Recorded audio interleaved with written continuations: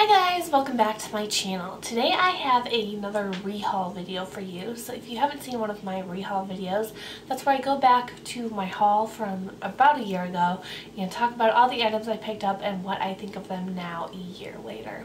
So this haul was after I got back from Scotland and being there for a month with my husband, who was there working for 6 months. And so I was really excited to try a lot of the brands that are available there that aren't available here. So the first thing I picked up was my Bourjois Healthy Mix Serum in the shade Vanilla. I bought 2 of these. This is the first one of that one and it's in my project pan right now, so I'm working on using it up. I love this foundation. I'm totally happy to have a second bottle. It's a really great color match for me, I think, and I just really love it, so I do not regret this at all and I would definitely repurchase it. I have no idea if it's cruelty free or anything like that, but I definitely recommend this if it's available to you. With that purchase, since I bought 2, or I think I bought 1 for someone else, I don't remember, but I got a free bronzer and a lip crayon, and I decluttered both of those. The lip crayon was this very light peachy creamy shade that did not look good on me, and then the bronzer was shimmery, and I'm not really into shimmery bronzers, so I got rid of both of those things.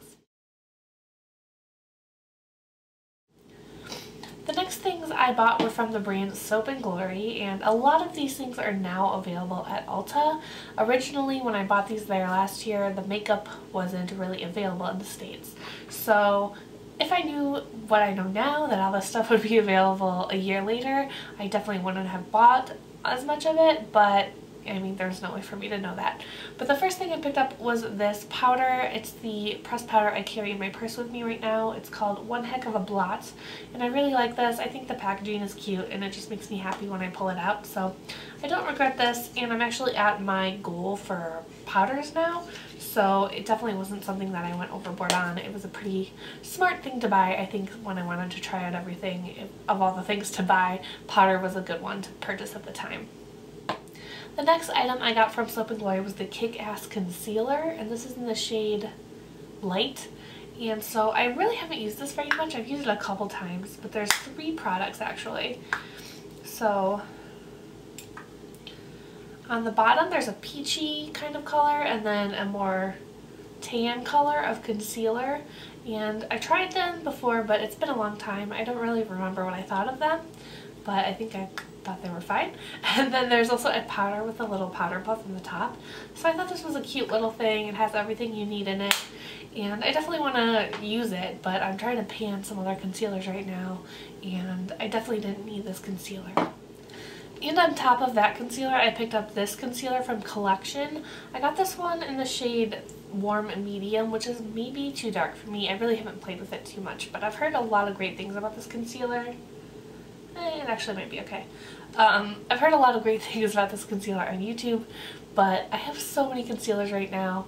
It really wasn't a smart thing to buy not 1 but 2 concealers. But you know, the jury's still out on if I like them, because I really haven't been able to use them enough to form an opinion. Back to Soap & Glory, I picked up 2 brow products, which also, like, what was I thinking? Why did I get 2? One would have been just fine. The first one was the Archery tint and shaping pencil. So on one side there is a marker, and the other side there's a pencil, and I heard the pencil is like really good, the marker isn't. I've used it a couple times. It's fine, but it's really nothing special, so I wouldn't repurchase it, but it's not terrible, and I definitely will use it out.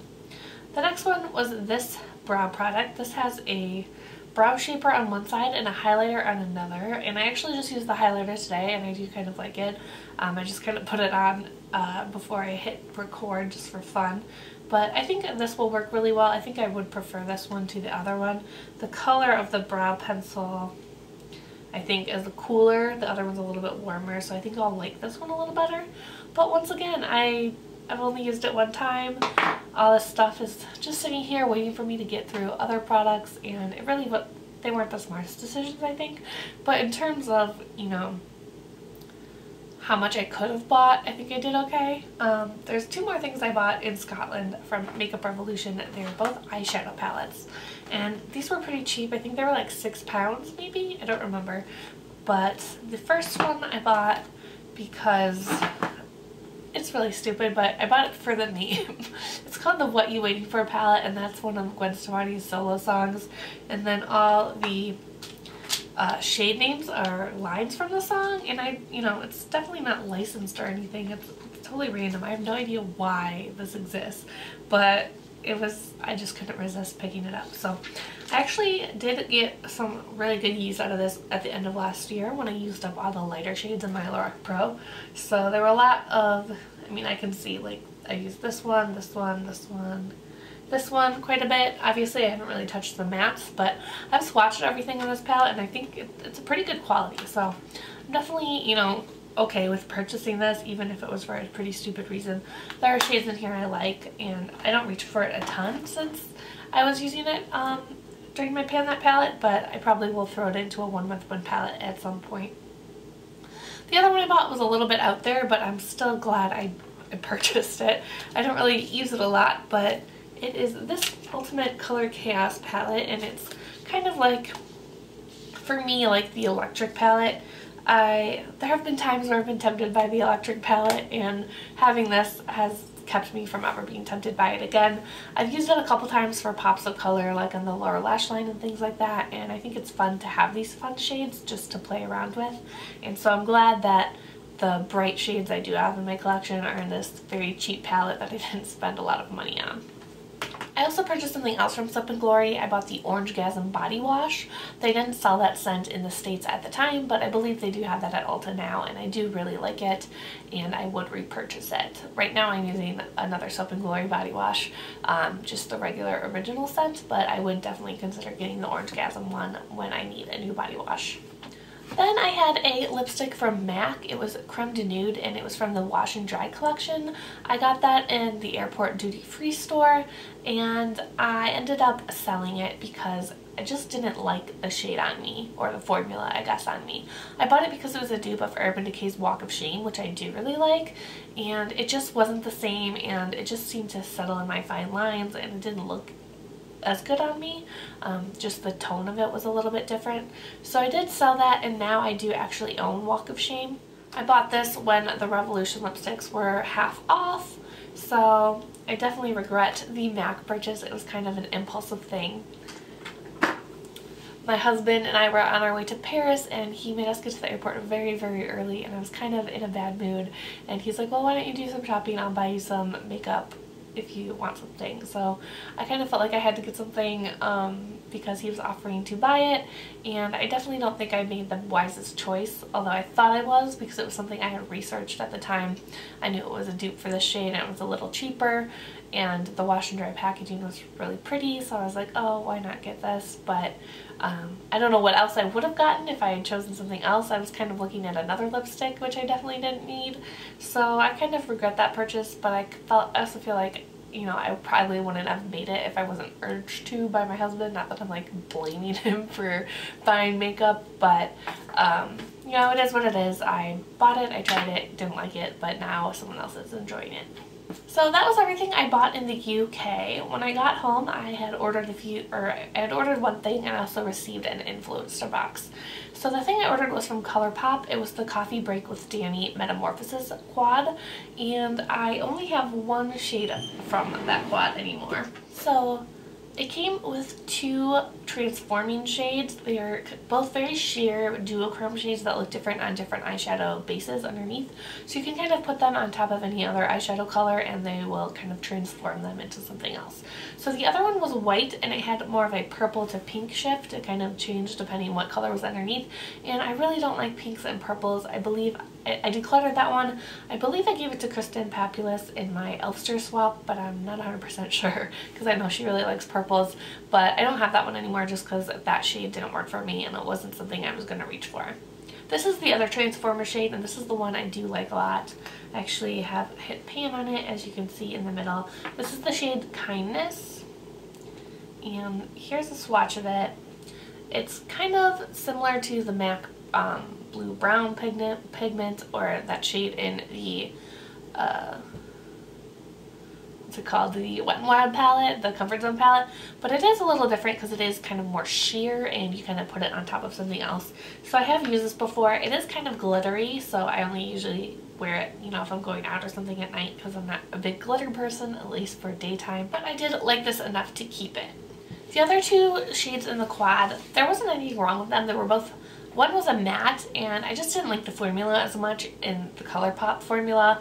It was a lot harder, and I just was never reaching for it. I just felt like it was very similar to a lot of other eyeshadows I have in powder form, and I just like to work with those better.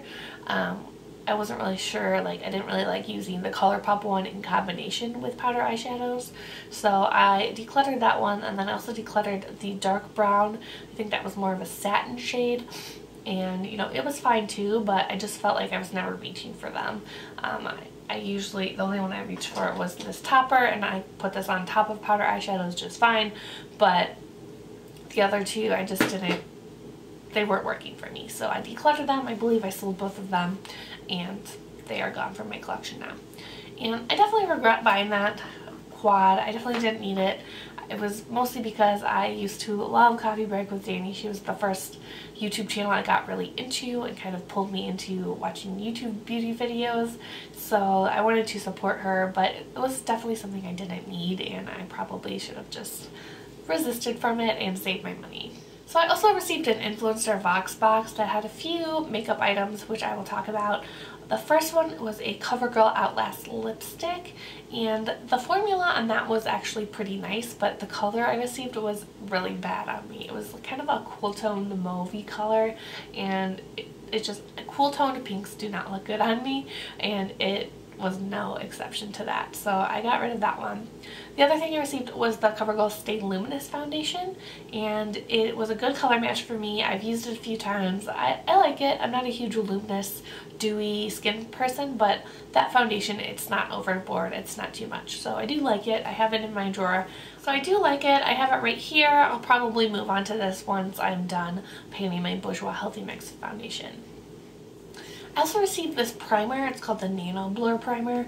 It's kind of the same idea as like the Professional, but it says you're actually supposed to put it on after your makeup and pat it on top. So this is what it looks like. It's just like a mattifying pore filler, I guess. I've used it a few times. It's fine. I don't really notice a huge difference, but I will probably try to use this up at some point, but right now I'm working on some other primers.